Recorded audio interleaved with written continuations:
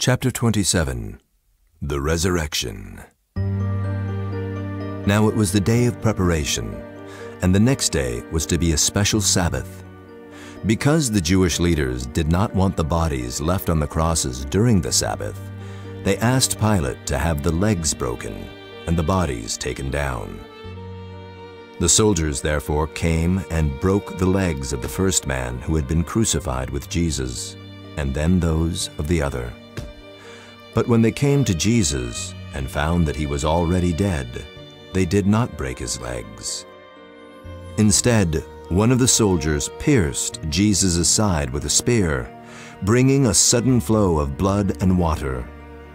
The man who saw it has given testimony, and his testimony is true. He knows that he tells the truth, and he testifies so that you also may believe. These things happened so that the scripture would be fulfilled. Not one of his bones will be broken. And as another scripture says, they will look on the one they have pierced. Later, Joseph of Arimathea asked Pilate for the body of Jesus. Now Joseph was a disciple of Jesus, but secretly because he feared the Jewish leaders. With Pilate's permission, he came and took the body away. He was accompanied by Nicodemus, the man who earlier had visited Jesus at night. Nicodemus brought a mixture of myrrh and aloes, about 75 pounds. Taking Jesus' body, the two of them wrapped it with the spices in strips of linen. This was in accordance with Jewish burial customs. At the place where Jesus was crucified, there was a garden, and in the garden a new tomb in which no one had ever been laid. Because it was the Jewish day of preparation, and since the tomb was nearby, they laid Jesus there. The next day, the one after preparation day, the chief priests and the Pharisees went to Pilate. "Sir," they said, "we remember that while he was still alive, that deceiver said, 'After 3 days I will rise again.' So give the order for the tomb to be made secure until the 3rd day. Otherwise his disciples may come and steal the body and tell the people that he has been raised from the dead. This last deception will be worse than the first." "Take a guard," Pilate answered. "Go make the tomb as secure as you know how." So they went and made the tomb secure by putting a seal on the stone and posting the guard. Jesus died and was buried on Friday. The next day was the Jewish Sabbath, and a guard was posted to prevent any tampering with the body. Then on the first day of the week, Sunday, those who mourned Jesus came to pay their respects.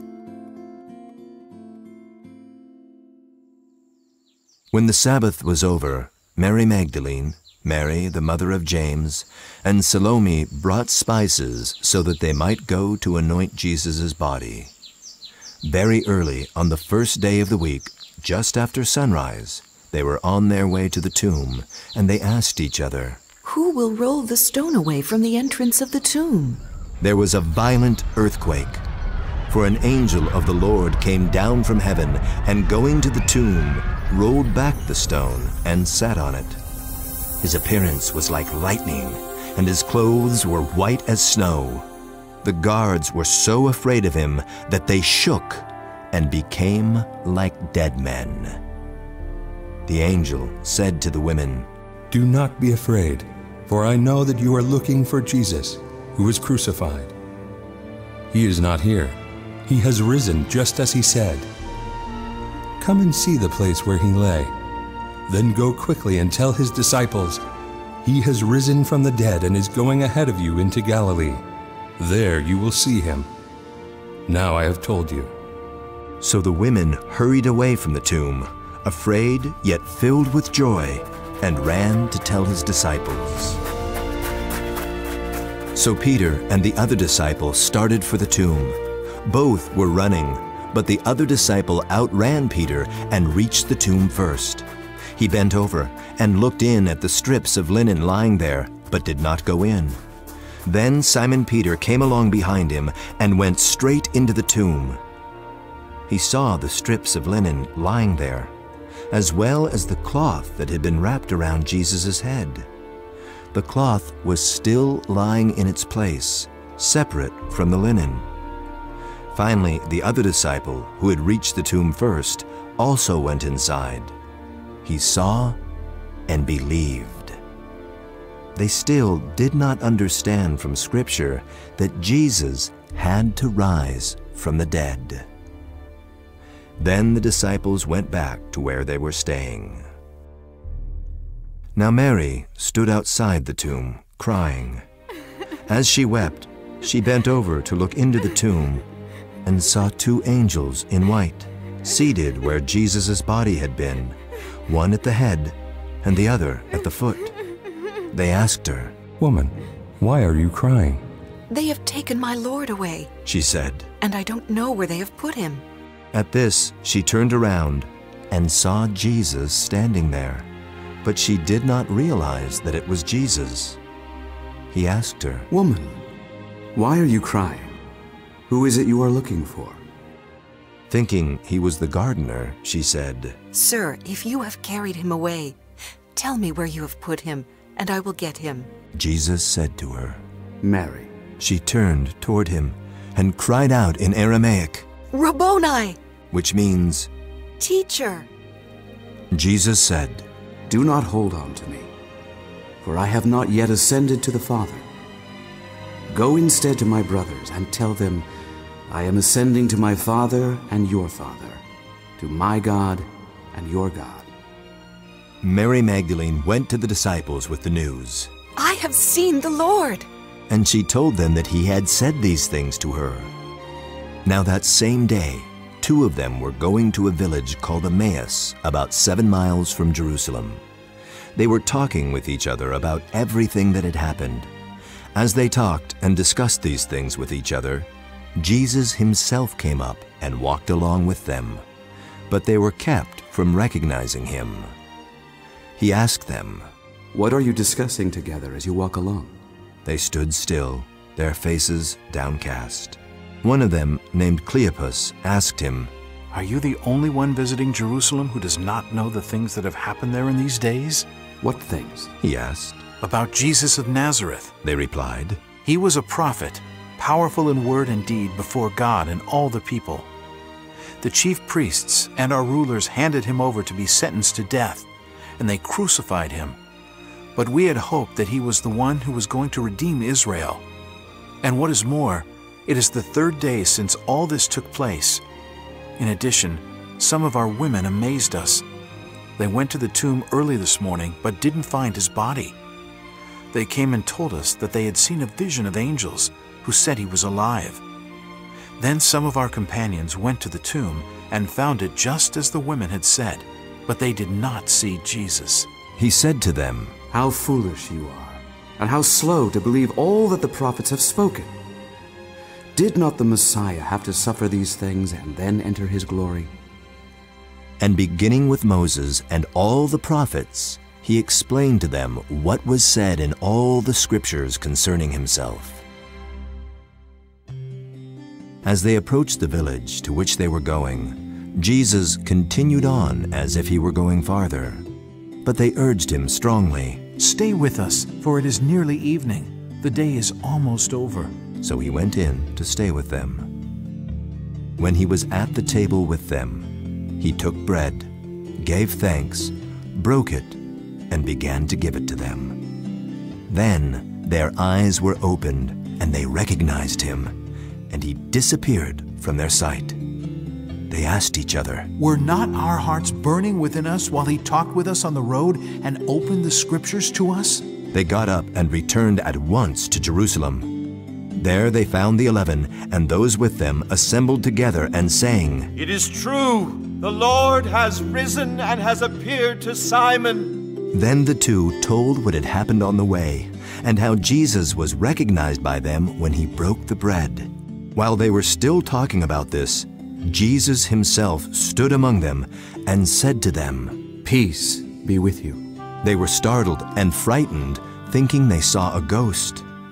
He said to them, "Why are you troubled? And why do doubts rise in your minds? Look at my hands and my feet. It is I myself. Touch me and see. A ghost does not have flesh and bones, as you see I have. When he had said this, he showed them his hands and feet. And while they still did not believe it because of joy and amazement, he asked them, Do you have anything here to eat? They gave him a piece of broiled fish, and he took it and ate it in their presence. He said to them, This is what I told you while I was still with you. Everything must be fulfilled that is written about me in the law of Moses, the prophets, and the Psalms. Then he opened their minds so they could understand the Scriptures. He told them, This is what is written. The Messiah will suffer and rise from the dead on the third day, and repentance for the forgiveness of sins will be preached in his name to all nations, beginning at Jerusalem. You are witnesses of these things. I am going to send you what my Father has promised, but stay in the city until you have been clothed with power from on high. Now Thomas, also known as Didymus, one of the 12, was not with the disciples when Jesus came. So the other disciples told him, We have seen the Lord. But he said to them, Unless I see the nail marks in his hands, and put my finger where the nails were, and put my hand into his side, I will not believe.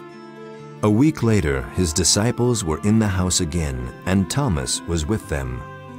Though the doors were locked, Jesus came and stood among them and said, Peace be with you. Then he said to Thomas, Put your finger here. See my hands. Reach out your hand and put it into my side. Stop doubting and believe. Thomas said to him, My Lord and my God. Then Jesus told him, Because you have seen me, you have believed. Blessed are those who have not seen and yet have believed. Afterward, Jesus appeared again to his disciples by the Sea of Galilee.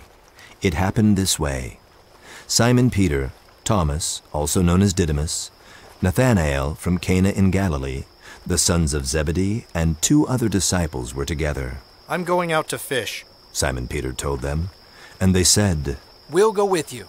So they went out and got into the boat, but that night they caught nothing. Early in the morning, Jesus stood on the shore, but the disciples did not realize that it was Jesus. He called out to them, Friends, haven't you any fish? No, they answered. He said, Throw your net on the right side of the boat and you will find some.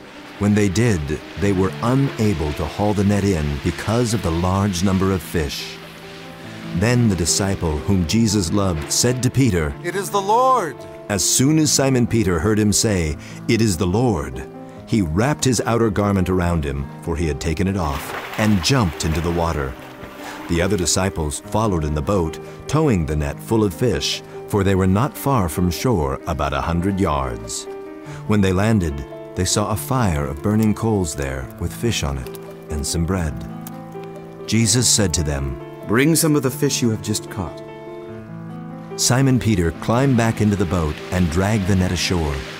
It was full of large fish, 153, but even with so many, the net was not torn. Jesus said to them, Come and have breakfast. None of the disciples dared ask him, Who are you? They knew it was the Lord. Jesus came, took the bread and gave it to them, and did the same with the fish. This was now the 3rd time Jesus appeared to his disciples after he was raised from the dead. When they had finished eating, Jesus said to Simon Peter, Simon, son of John, do you love me more than these? Yes, Lord, he said. You know that I love you. Jesus said, Feed my lambs. Again, Jesus said, Simon, son of John, do you love me? He answered, Yes, Lord, you know that I love you. Jesus said, Take care of my sheep. The 3rd time he said to him, Simon, son of John, do you love me? Peter was hurt because Jesus asked him the 3rd time, Do you love me? He said, Lord, you know all things. You know that I love you. Jesus said, Feed my sheep. Very truly I tell you, when you were younger, you dressed yourself and went where you wanted. But when you are old, you will stretch out your hands and someone else will dress you and lead you where you do not want to go. Jesus said this to indicate the kind of death by which Peter would glorify God. Then he said to him, Follow me. Then the 11 disciples went to Galilee, to the mountain where Jesus had told them to go. When they saw him, they worshipped him, but some doubted. Then Jesus came to them and said, All authority in heaven and on earth has been given to me. Therefore go and make disciples of all nations, baptizing them in the name of the Father and of the Son and of the Holy Spirit, and teaching them to obey everything I have commanded you. And surely I am with you always, to the very end of the age.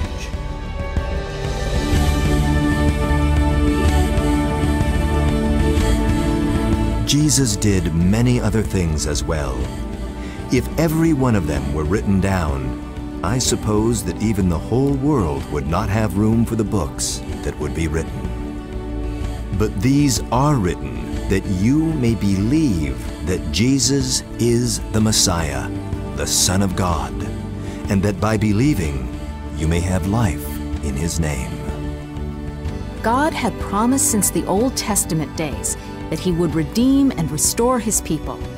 He sent his Son, the Savior, who died and was raised to life so that people could be forgiven and brought into a relationship of peace and fellowship with God. What a story! But was Jesus' resurrection the end of the saga? What else could possibly happen? Luke, the author of the Gospel by that name, answers that question in his second work, the Acts of the Apostles, better known simply as Acts.